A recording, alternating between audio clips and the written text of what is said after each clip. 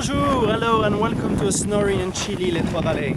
As predicted in the last report, we saw a nice dump of snow at the end of last week of around 30 centimeters on Friday.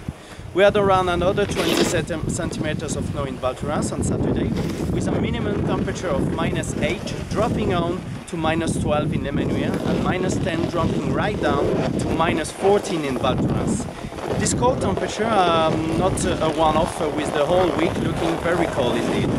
Today in Val Thorens there is a prediction of a minimum temperature of -12 and a maximum of -18. So warm up warm and make sure that you really take care of any little skiers taking regular stop indoors.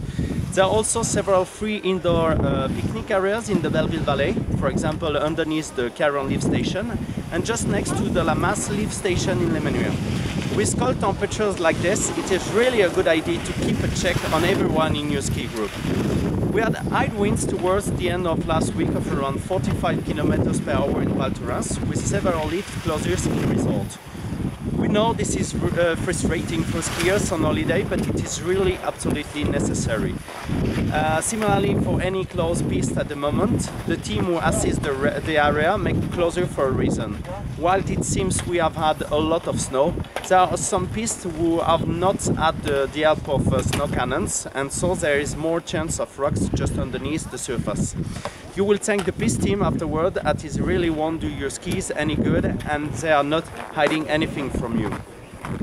The snow depth of this week's snowfall has now increased to 100 centimeters at 2,300 meters and 175 centimeters at 3,200 meters.